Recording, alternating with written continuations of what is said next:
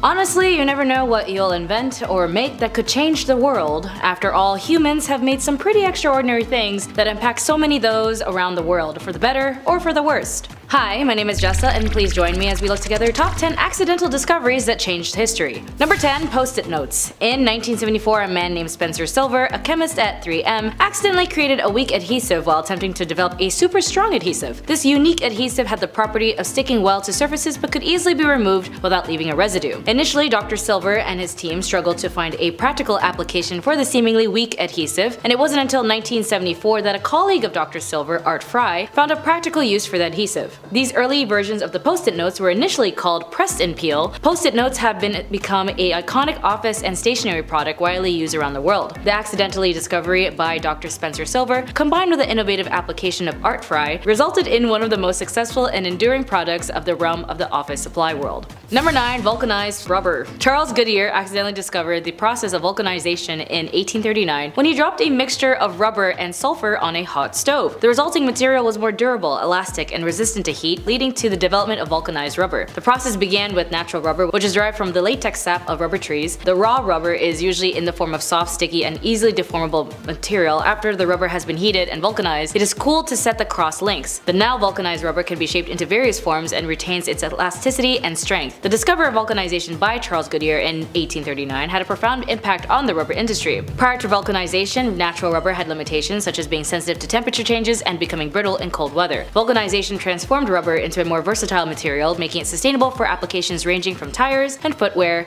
to industrial products. Number 8. Teflon. Chemist Roy Plunkett accidentally discovered Teflon while working on a project involving refrigerants. He found that a gas called tetrafluoroethylene polymerized into solid white powder, which had a unique non-stick property. Roy Plunkett was experimenting with these gases relating to refrigeration, specifically trying to create a new refrigerant. In one of his experiments, he polymerized tetrafluoroethylene, or TFE, a colorless, odorless gas. However, the gas unexpectedly polymerized into a white, waxy solid. This solid material turned out to have a remarkable non-stick property, as Teflon was found in applications in a variety of industries including cookware, non-stick pans, industrial machinery, aerospace, electronics, and many more. Its ability to withstand high temperatures without losing its non-stick properties made it particularly valuable in the kitchen and for industrial applications. Teflon is now widely used in non-stick cookware. Number 7. Microwave ovens. In 1945, Spencer was working on an active radar set using magnetron at the Raytheon Corporation. One day, while standing in front of an active radar set, he noticed that a chocolate bar in his pocket had melted. Intrigued by this unexpected observation, he began experimenting with different foods, placing them near the magnetron. Spencer realized that the microwaves emitted from the magnetron could cook food, leading to the development of the microwave oven. The early microwave ovens were actually very large and expensive, primarily used in industrial settings such as restaurants or cafeterias. But over time, advancement in technology led to the development of smaller, more affordable microwave ovens for household use. By the 1970s, microwave ovens had become a common kitchen appliance in many homes.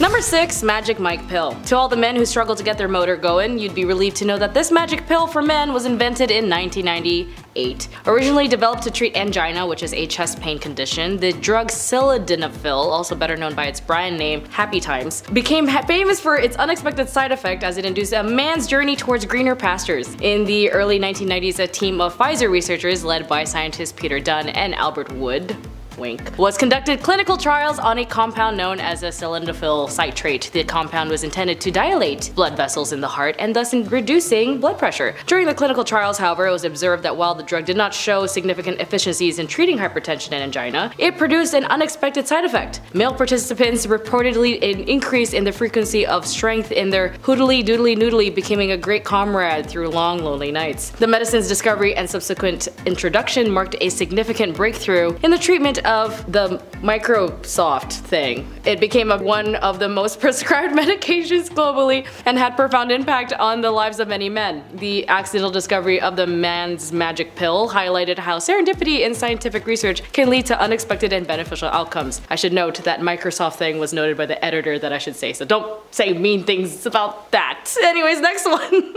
Number 5. X-rays. X-rays was discovered by the German physicist William Röntgen in 1895. Röntgen's discovery was accidental and occurred while he was conducting experiments with a cathode ray, a type of radiation produced in a vacuum tube. Röntgen noticed that while a cathode ray struck a screen coated with a fluorescent material, the material emitted a nice glow. This phenomenon was expected and had been observed before. During his experiments, Röntgen observed that even while he was covered the cathode ray tube with a thick, light, tight cover, a nearby screen coated with a fluorescent material continued to glow. And this was unexpected because the cover was thought to block all forms or known forms of radiation. Röntgen realized the potential of applications of this new radiation for imaging and the internal structures of objects, including the human body. He produced the first X-ray image capturing the skeletal structure of his wife's hand. The image showed the bones as well as her wedding ring. In December 1895, Röntgen publicly announced his discovery of a new kind of ray, X-rays. Number 4. Radium. Radium was discovered by Marie Curie and her husband Pierre Curie in 1898. Marie and Pierre Curie were studying the radioactive properties of uranium ores, specifically and particularly in a pitch blende also known as uranite. They discovered the radioactivity of the ore exceeded what could have been explained by the presence of known radioactive elements like uranium and thorium. Shortly after isolating polonium, an element both Curies named in honor of Marie Curie's homeland Poland, the Curies continued their research on a pitch blende and identified another highly radioactive substance. The Curies continued their research on pitch blende and identified another highly radioactive substance. In December 1898, they announced the discovery of radium. The name radium is derived from the Latin word radius, meaning ray, emphasizing its strong radioactive properties. Marie Curie's groundbreaking work on radioactivity, including the discovery of radium and polonium, earned her the Nobel Prize in Physics in 1903, shared with her husband of course, as well as Henri Becquerel, shared with her husband Pierre Curie and Henri Becquerel. In 1911, she received a second Nobel Prize, this time in chemistry, for her discovery of radium and polonium in her investigation of their properties. Radium was initially used for various purposes, including luminescent paint for clock and watch dials, medical treatments, and scientific research. However, the health hazards associated with the radium exposure were not fully understood at the time, leading to an occupational and public health issue in the decades that followed.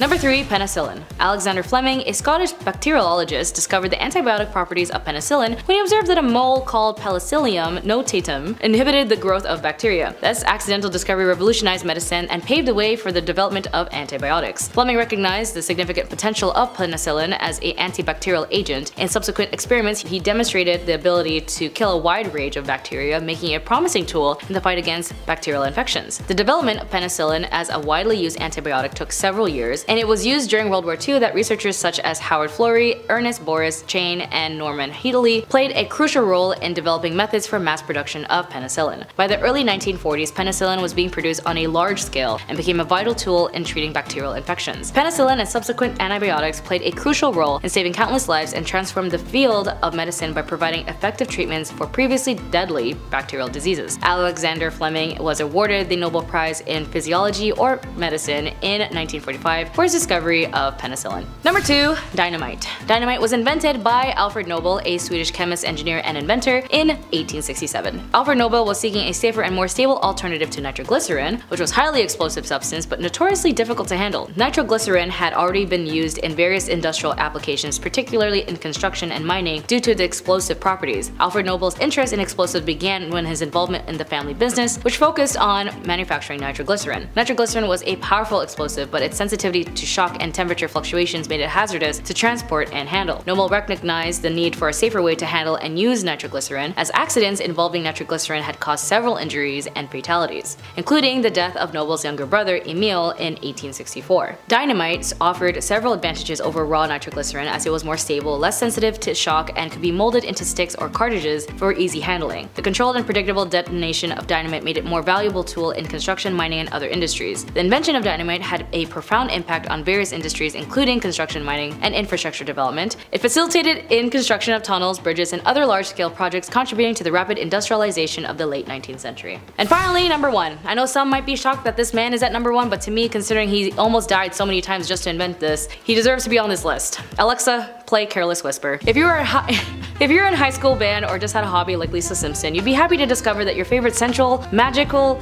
hornet was made by a man named Adolphe Sax. But Adolphe Sax was actually the most accident-prone man you can think of. At one point, he was struck on the head by a brick, had burns from a gunpowder explosion, accidentally swallowed a needle, fell down a flight of stairs, fell onto a burning stove, fell onto a hot cast iron pan, nearly drowned in a river, and accidentally drank some sulfuric acid. because why not? But despite the chaoticness of his life, he was in love with music, and he wanted to make a jam that combines woodwind instruments as well as horns. And while he was trying to remix the bass, clarinet, and other instruments, he was finally able to make the one and only saxophone. All while also getting lip cancer and recovering. But then he finally died from pneumonia, and thanks to him, no matter what life threw at him, he gave us an amazing and popular instrument that had struck a lot of inspiration to jazz, classical, and general popular music everywhere. Well, that's all for the list, and my name is Jessa. Be sure to like and subscribe. Have a good day and listen to some jazz today. Bye!